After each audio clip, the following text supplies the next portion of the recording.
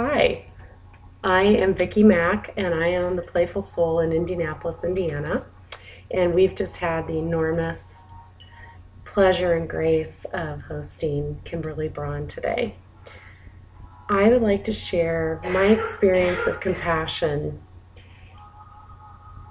The one that came to mind is that on many occasions throughout my life and in my work, and even in my home with my family, my children, my friends, that there are many, many times when someone will enter into my space and whatever is going on in their life maybe has them very frazzled or very upset or even incredibly energized. So they may feel very kinetic and excited.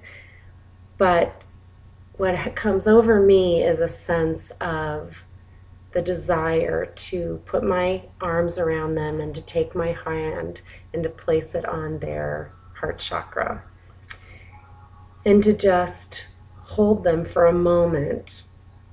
And what happens in that space is I feel that this sense of peace waterfalls and embraces both of us.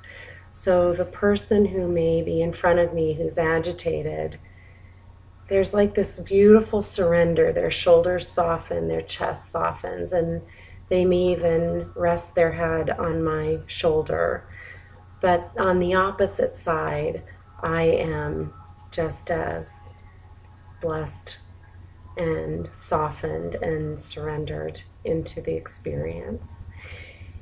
And what I think happens is in that energy of the heart, all of the story falls away, and what is left is love and compassion and a seeing of each other. I see them and they see me.